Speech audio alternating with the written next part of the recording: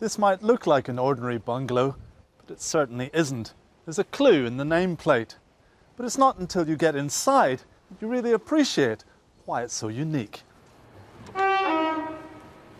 Yes, there really is a train in the living room. Hello, welcome to Waverley. When Jim's father-in-law wanted to build on this plot of land in Ashton near Helston, an old train carriage, which was a bit worse for wear, was in the way. Do come in.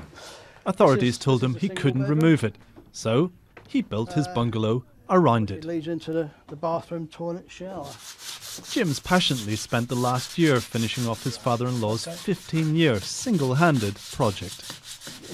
I don't know about passion. It's a railway carriage.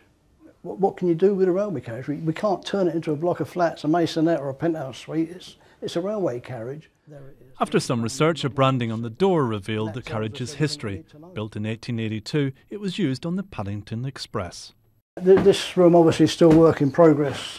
Used to be a bit of a four-poster bed there, so I'm thinking of putting that back as it was, because it looked nice. And plus, you're looking straight out to the sea. Can't be bad. Jim claims he's not a train spotter, and he has two rooms either end of the carriage that look pretty normal. Well, be nice to see you. Have a safe journey, and you want to buy a platform ticket next time you come in. It's strange, but spend a little time here and you start to go a bit off the rails. Johnny Rutherford, BBC Spotlight, Helston.